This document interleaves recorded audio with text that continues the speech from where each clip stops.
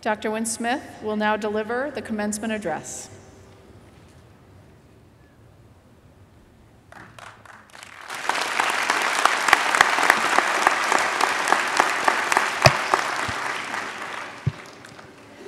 Good evening, President Leshin, Chairman Mullen, Dean Canosano, Provost Burston, Vice Provost Vernescu, faculty, graduates, ladies and gentlemen. I am so honored to have my life's work recognized by this great university and to be counted among the honorary degree recipients of such high distinction. Let me congratulate Dr. Audrey Carlin for her tremendous achievement and recognition today as a true pioneer for women and for science and for American competitiveness.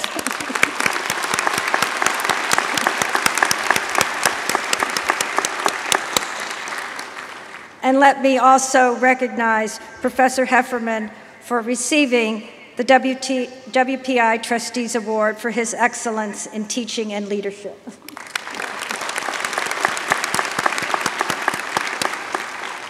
I'm very honored to share in this seminal milestone as we come together to celebrate the hard work and achievements of the master's and doctoral graduates of the class of 2017 of WPI. We congratulate you as you embark upon the journeys that will shape the next chapter in your personal and professional lives. As you heard, I was trained as an anthropologist at Vassar College when it was still all women, and as a classical archaeologist at King's College, Cambridge University. These disciplines have given me a powerful lens to examine the continuum of human civilization. And what comes into sharp focus when one looks through this lens is that the creation, mastery, and use of new knowledge and technology have always been the drivers, the shapers, and the determinants of which cultures, societies, and economies have flourished, have gained geopolitical power, and changed the very course of history. Across the millennia, and accelerated with the emergence of complex cities some 7,000 years ago, we witnessed the ever-expanding spiral of innovation in the footprints of technology and in the handprints of inventors and entrepreneurs who have collectively created our world.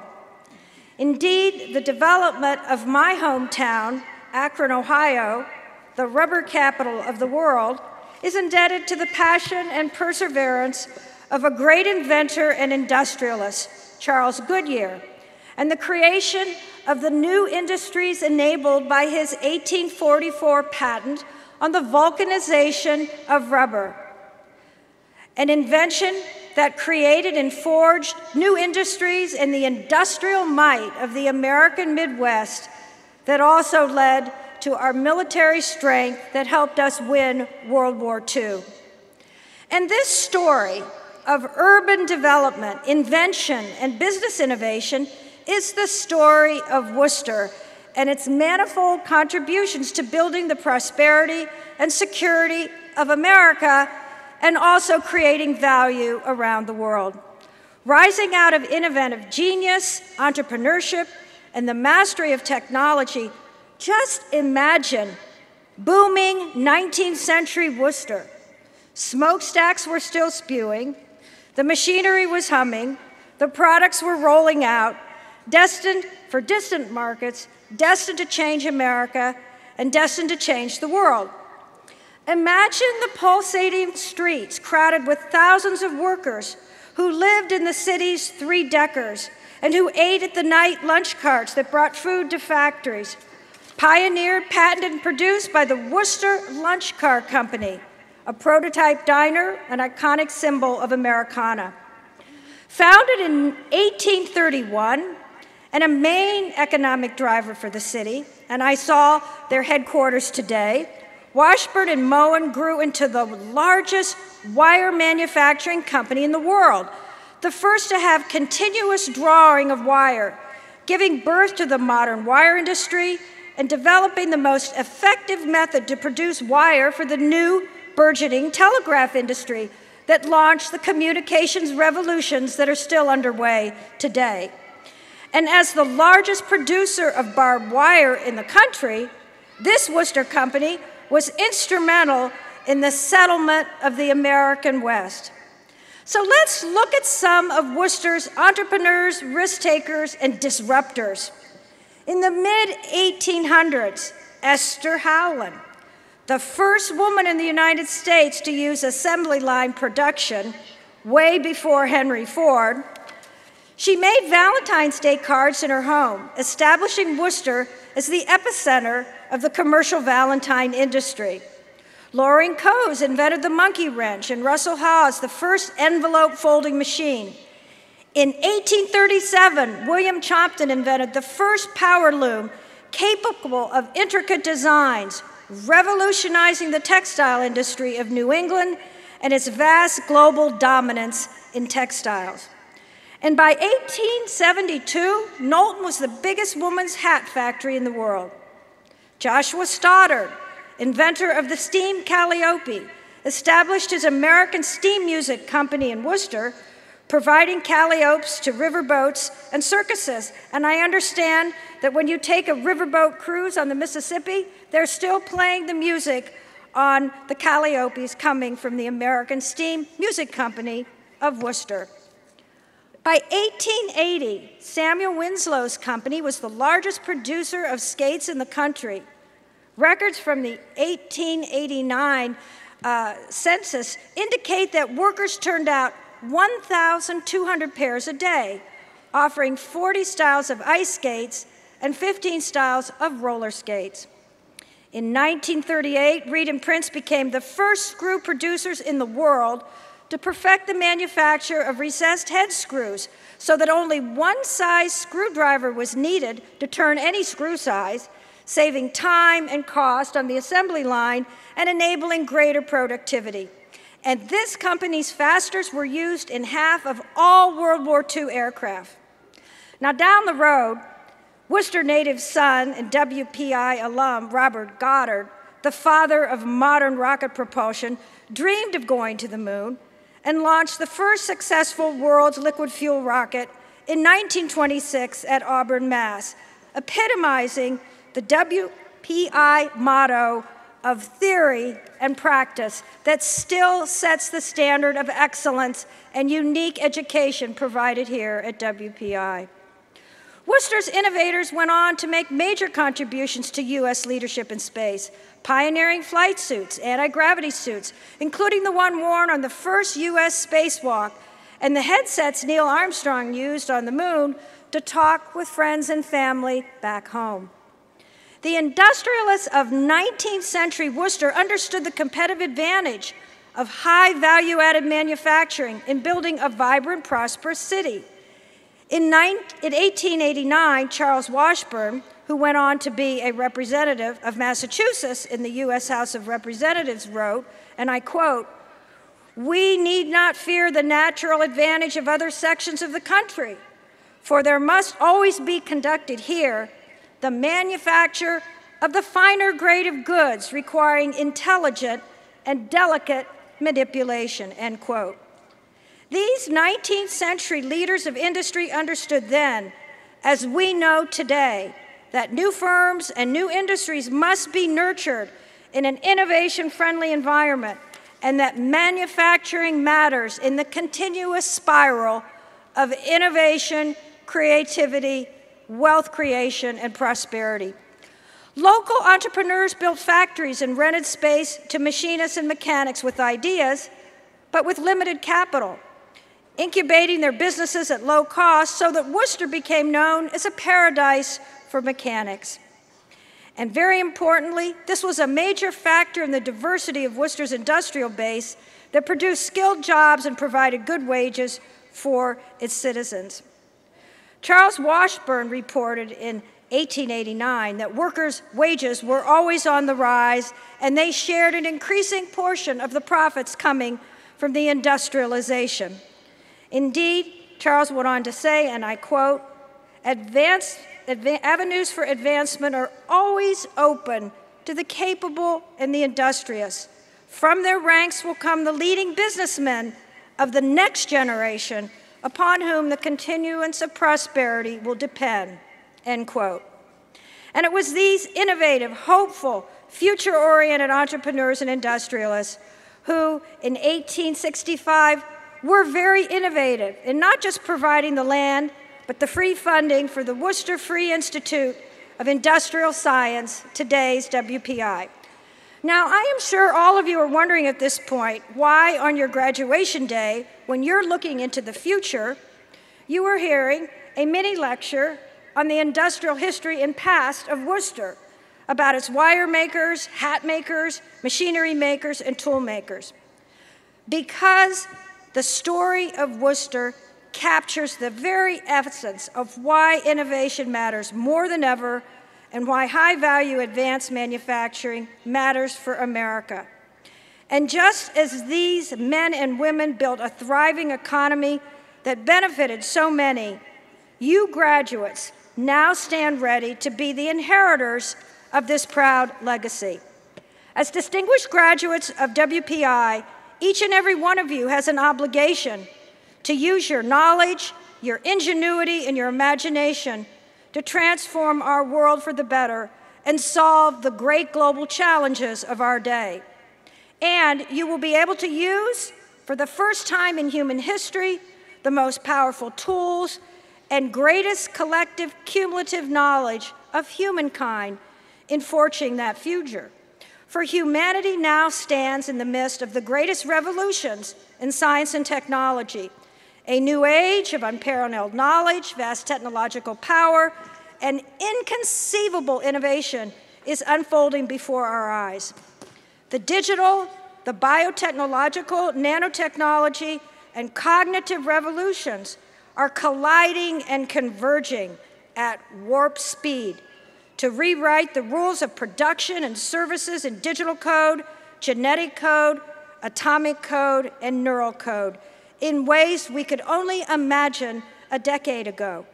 WPI scientists and engineers are working at the very forefront of these game-changing technologies that will shape the future, will determine again where will economic activity flourish, where wealth will be created, how will humans progress, how will society advance, what kind of planet, what kind of physical world will we bequeath to our children. In your hands, we must harness these technologies to capture the boundless opportunities of this new transformative age, moving from a mindset of scarcity and limitation to one of abundance and opportunity. Let us look at genetics. The dramatic cost reduction in sequencing any genome now enables us to leverage biotechnology for business, health, and agriculture and social good on a global scale. A new era of abundance in agriculture and food production will meet the needs of a growing world population and the imperative to double global food production by 2050. But biotechnology has been rocked by a seismic event with the invention of gene editing technology, the godlike power to cut and paste bits of DNA wherever one wants into the genome of any living thing with heretofore unimaginable precision and potent efficacy. This is one of the most powerful technologies ever discovered by mankind, humankind, womankind, giving direct access to the very code of life with the potential to alter not just who we are, but also to alter all of the world's natural living ecosystems. Then there is the constant, ever-morphing digital disruption. The physical world and the digital world are converging across numerous dimensions through sensors, networks, and a data tsunami. We are connecting things on a scale once unimaginable through not the Internet of Things, but the Internet of Everything. This data tsunami, already of fantastic scale, is doubling in size every 2 years and pouring into every area of society and the global economy. Make no mistake, This exponential proliferation of data is more than a big deal. Think about how the microscope revolutionized biology and medicine, and how the telescope revolutionized our understanding of the university. Now imagine giving tools of such profound consequence to every field of human endeavor. Welcome to the new age of illumination, a data revolution that will reveal invisible worlds across the spectrum of human inquiry and human existence. Graduates, as future scientists and engineers, doctors, managers, executives, entrepreneurs, government leaders, and military officers, you will face profound ethical and moral responsibilities and difficult conundrums in this complex world that you will inherit and shape for the next generation of humankind. What will you do with the power to rewrite the code of life? What value systems will you embed in artificial intelligence, in the service robots that will patrol our streets, or deliver patient care, or fight wars?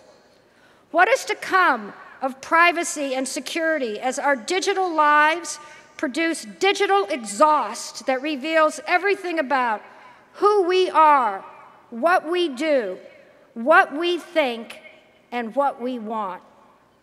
Which cultural norms and values and ethics will you apply in either unleashing, restraining, or regulating the ever-accelerating power of these new technologies?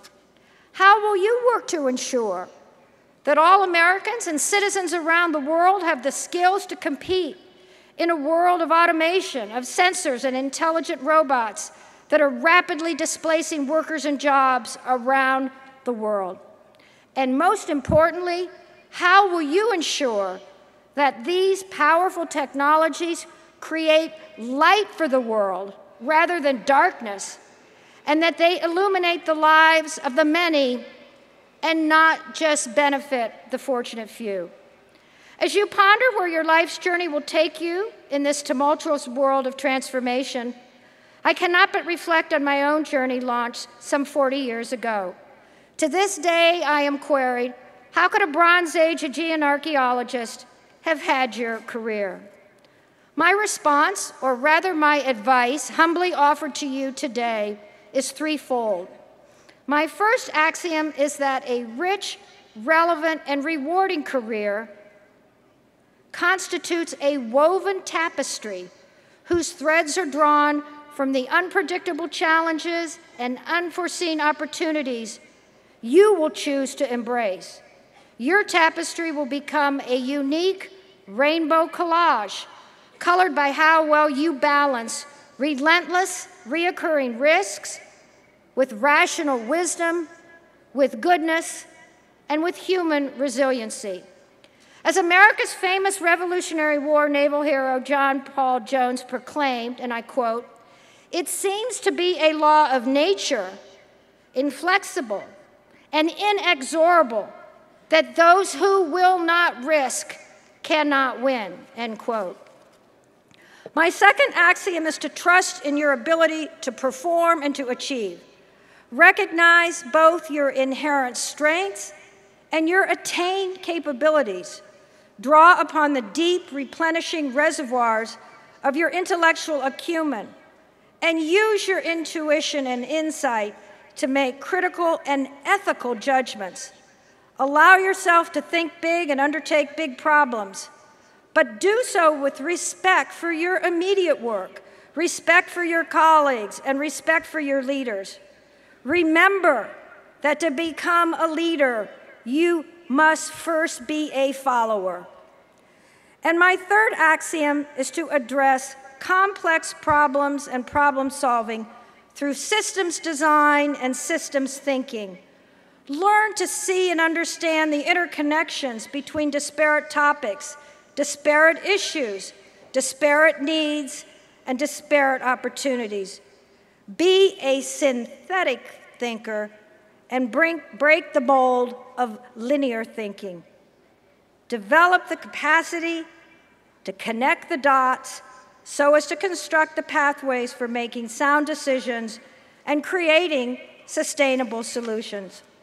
In closing, you stand before us as the next generation of thinkers, creators, innovators, and inspired ethical leaders.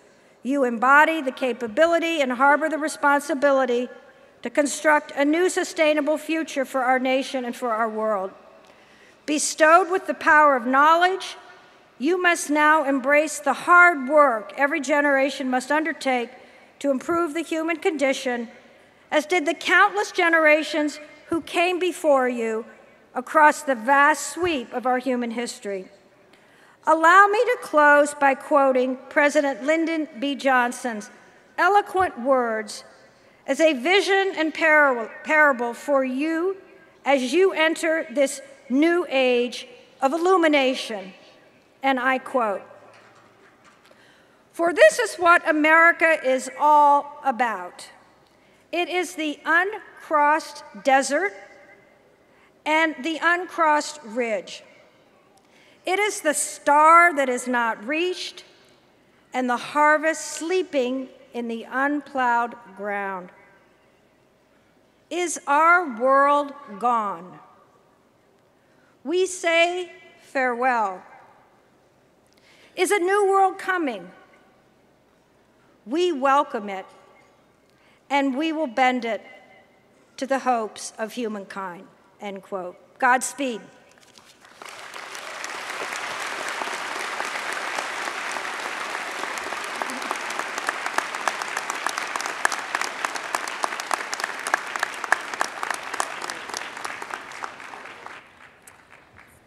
Thank you, Dr. Wynne-Smith, for your thoughtful and important remarks. We will carry them with us for many years to come.